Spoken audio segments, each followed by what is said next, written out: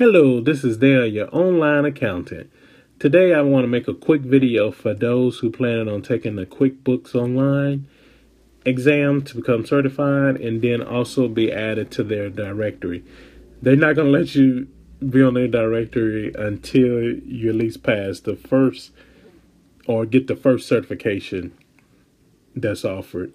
And then there's a diamond one which you can take the advanced, but I didn't really see the need of that.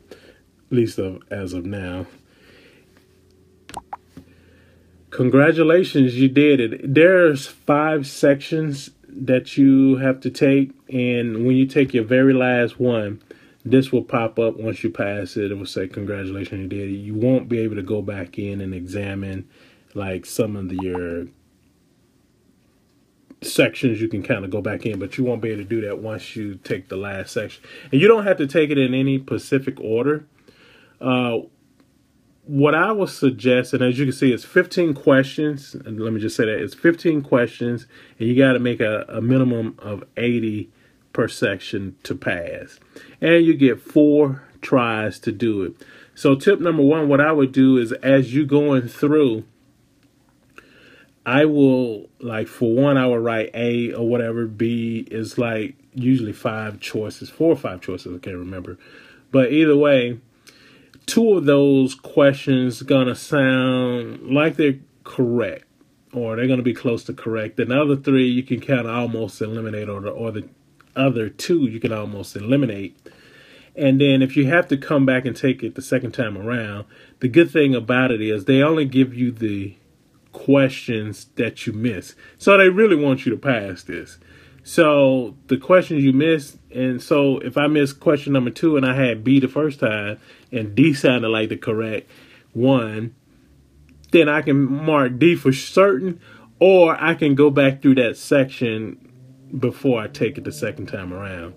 And also what I would do is have running in the background QuickBooks, because you're going to need it just to kind of reference some things. If you got 2 screens, I would definitely have it running on one screen as I'm taking the test on the other. So I made 80 on section 3, beyond the basics.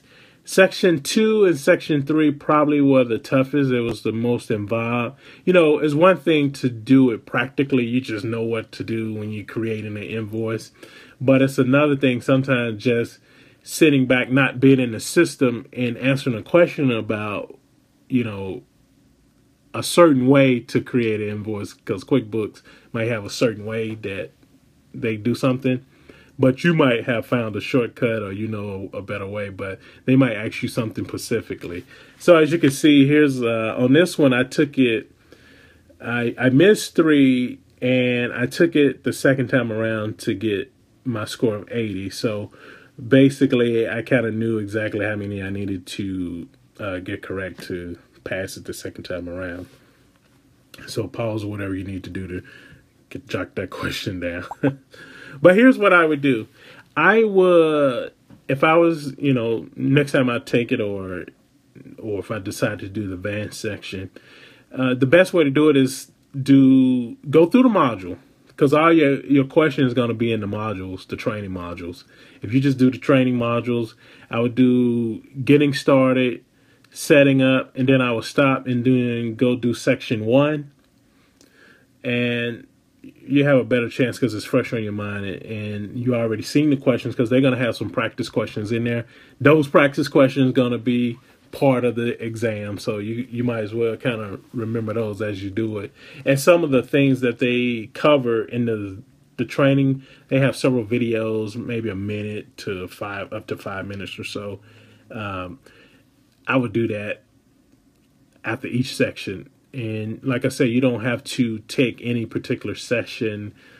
You don't have to go in order. So another one is accounting twos. And you know, being that you're the accountant, you should know it a little bit more. So they're going to ask you all kind of just about the accounting reports alone is different just from the regular basic person who using QuickBooks. So you should know the accounting side, and definitely all those questions going to be asked Let's see what else we got. I can tell you here, you being a rep for QuickBooks, they want you to know the difference between Simple Start, Essentials, and the Plus. The reason being because you're going to have to be the one to like offer your clients which one is best for them. And they want you to be able to know that. So here's 3 questions that you can get right off the bat. Track inventory. That's going to be a question. No matter whatever they're going to throw some mumble jumbo. It's going to sound right. But at the end of the day, the only way you can track inventory is if you have the Plus QuickBooks Plus. Second, I want to track billable hours by customer. The only way you can do that is have the QuickBooks Plus and track sales and profitability of each location. Once again, QuickBooks Plus. So I would know the only thing that you can do with the QuickBooks Plus, those 3 questions, those 3 that I gave you are definitely questions. So just knowing that, you're going to get those 3 correct. Let's see what else we got here. All right. Knowing the setup here, and I want to write on here just so you can see what I'm talking about. Knowing what's in here, knowing what's in your create.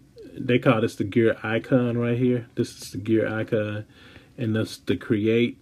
Knowing what's under there, you're going to get questions on. Here's the accounting section. Knowing what's in there. Definitely your banking, dashboards, sales. Employees. There's a question in there about cutting on payroll. If you know that's in the employee section, you'll get that question correct.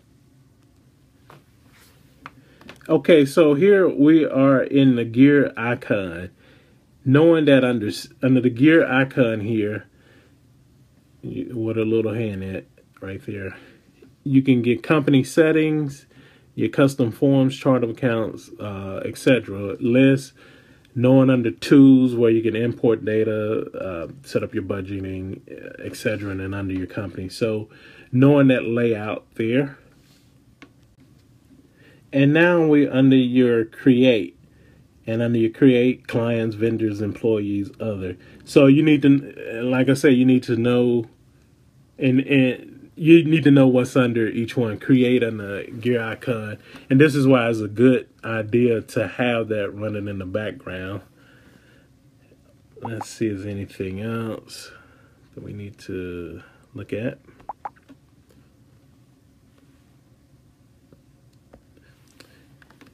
Here's another little section, and this is when you're looking at the screen as an accountant and you have your different clients. They're going to ask you, I can't remember the question that they're going to pull out of here, but this, for sure, this is one way they will ask you, how can you look at the clients that you have? And, you know, you can definitely click on, I know what it is. You can definitely click on each one of those clients. And here they're going to also want to know, what does it shows? So like for here, the status of everything. Also show you the payroll, the last time the banking. So just kind of knowing that. That's why some of this you're not going to remember unless you do it right after you did the training. So that's why I say have it up on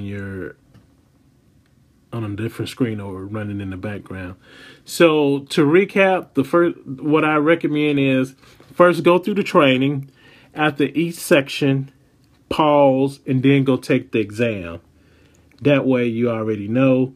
Second, I wanted you to have that written down with the answers beside each one. So if you had to go back a second or a third time, at least you can eliminate what you had already wrote for that particular answer.